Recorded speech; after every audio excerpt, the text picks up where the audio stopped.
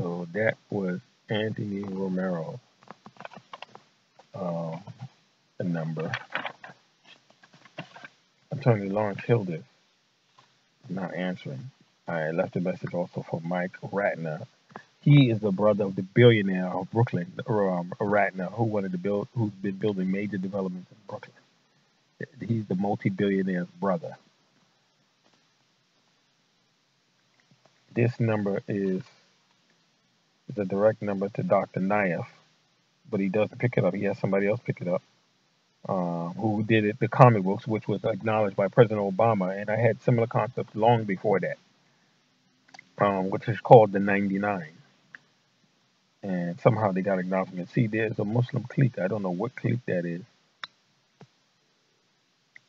There is a Muslim clique. Who else did that say?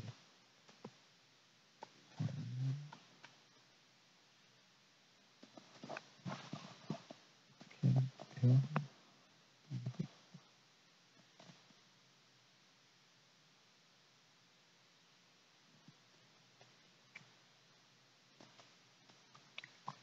7:39 in the morning, maybe 2 in the morning. Steve is a person of Jewish ancestry who was one of the few pilots allowed to fly in September 11th. He was one of the few pilots allowed to fly on September 11th when all planes were commanded to be down.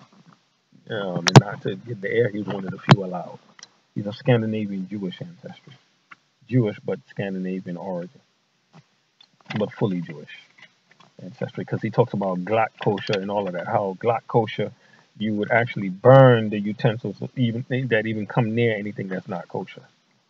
Glatt kosher, which was a place that was the first place that I was sent to from Labor Ready in Commerce. Labor Ready in Commerce sent me to a place that was Glatt kosher, and I haven't caused any problems. Yeah, I didn't cause any problems. I went in the facility. They had the picture of the ribeye and everything like that, but I didn't have the work boots and the proper equipment. Needed to work out there, so I had to leave. They didn't give me the proper equipment. They're supposed to give me the proper equipment.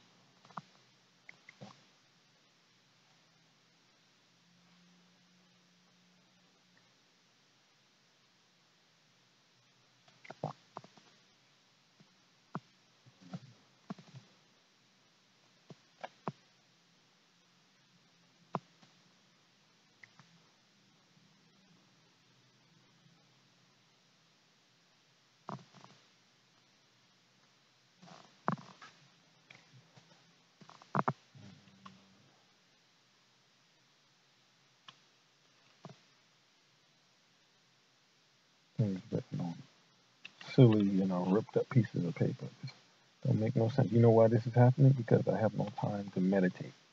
Sit and actually arrange this. No income, no place to live. See, you're constantly kept off your feet as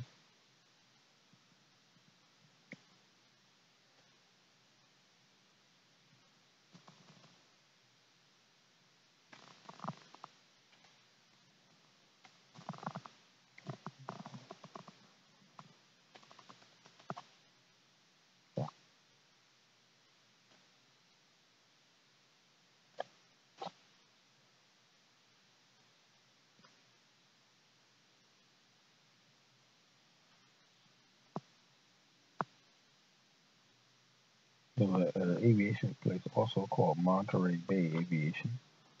And the FBI did go by there. This was before I went to Singapore. Yes, they had stopped by. They had been by there before, like saying, "What? I'm banned from aviation.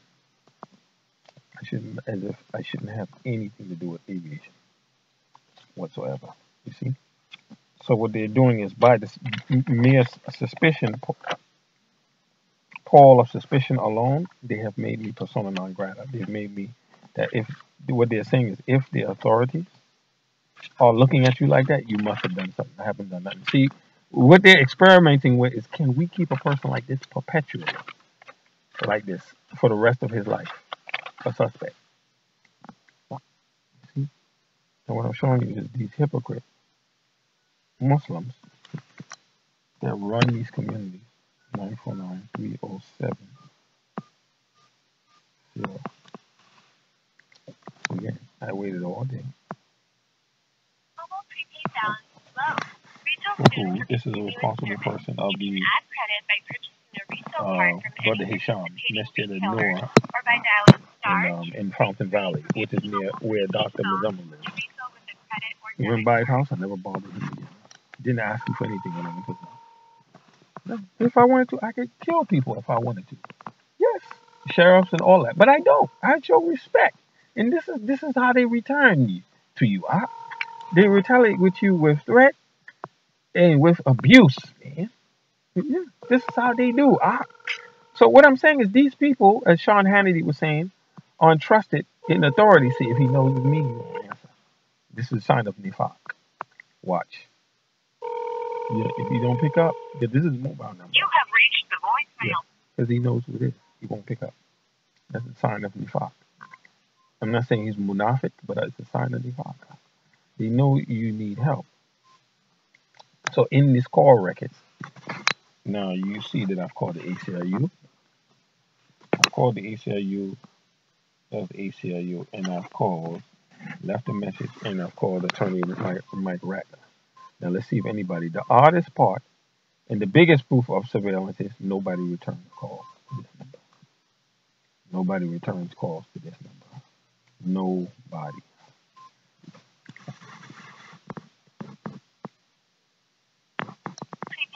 Nobody ever returns the call to this phone number. Yeah. You can add credit by purchasing a resale card from any participating retailer or by dialing *233 very peculiar. From your T-Mobile prepaid very phone odd. To very strange. With a credit or debit card.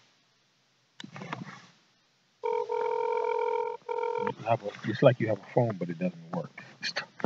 You can't receive any calls. You have a phone, but it doesn't work.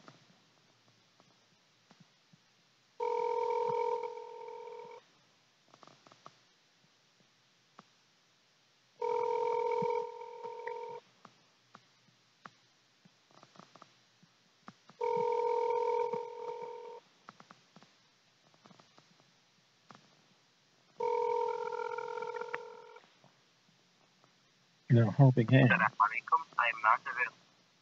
And there's no way to leave a message. Now, there's an organization called Helping Hand. This is Brother Ishara, which I would have to call him after 8 o'clock. See, this is considered too early. 7:46 a.m. Early. Proper time is considered after 9 o'clock. But after 9 o'clock, they could also be in an office. So really, etiquette starts around 8, like after 8 o'clock in the morning. 7 o'clock is considered breakfast time. You may be still getting up out of bed. This court date, I had a court date in San Jose for this case number.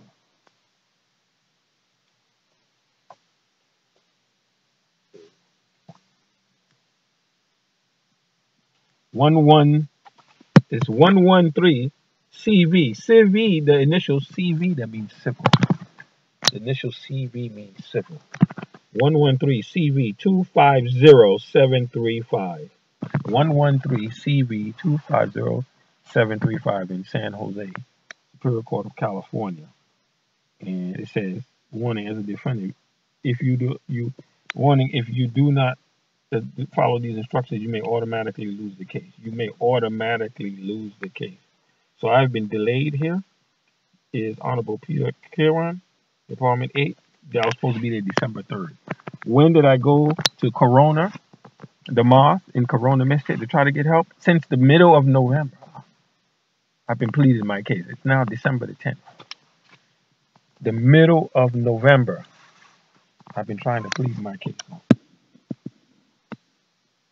To show you how evil of a community these people are. These are very evil people, man. These Muslims that run these communities. Very evil. Very, very vicious, evil, filthy people.